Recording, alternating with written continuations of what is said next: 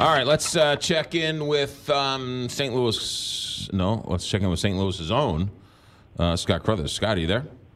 I'm here. Good morning, McGraw. We had a good little run yesterday, didn't we? We did. The Dow was up 55 points to 26,829. Stocks rose with Treasury yields hitting multi-year highs after upbeat economic data pointing to another rate hike, pushing financial shares up. The dollar advanced against a basket of major currencies while gold dipped and oil rose. So, pretty good day yesterday. All right, we will take it. Each and every day I check the stocks on my phone for you, and then they got a new, I downloaded the new version, and it's all funky now on me, so give me a second here. What are we hearing from Cadillac? Cadillac, this is kind of a fun story. Cadillac outscored Tesla in a new ranking of partially automated driving systems. The systems were tested by Consumer Reports and released today. The systems typically use cameras, radar, and other sensors, as well as mapping data to monitor location and traffic data. And Cadillac actually came out on top. Wow, how about that? All right. That's kind of, wouldn't expect that. So, yeah, old is new again. Yeah.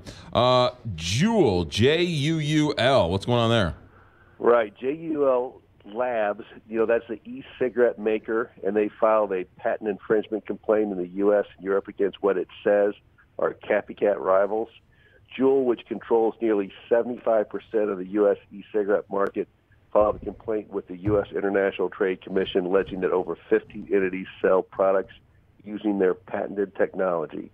And, this is, the Juuls are basically almost like an epidemic in high schools right now. You've heard a little bit of stories about that. Yeah. No, those e-cigarettes are a nightmare. And then finally, what's the Smith Group? The Smith Group, it's a world leader in practical application of advanced technologies, and they are to buy United Flexible Inc.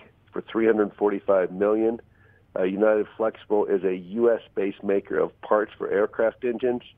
United Flexible is expected to generate $157 million in sales and $32 million in earnings for 2018.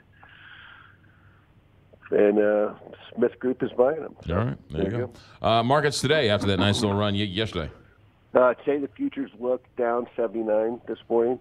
We expect to get earnings from Costco and Constellation Brands, as well as initial claims for state unemployment benefits and factory goods orders. So we'll see how those things come out and see how they move the markets. Scott Crothers, have yourself a good day. We will talk to you tomorrow.